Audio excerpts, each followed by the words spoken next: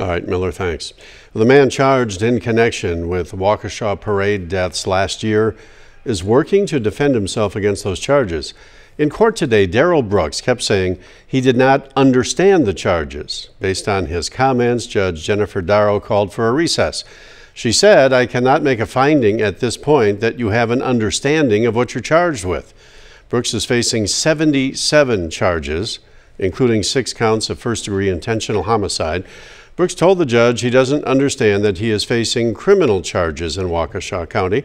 He needs to decide whether he still wants to represent himself. The judge will then schedule another hearing to make a ruling.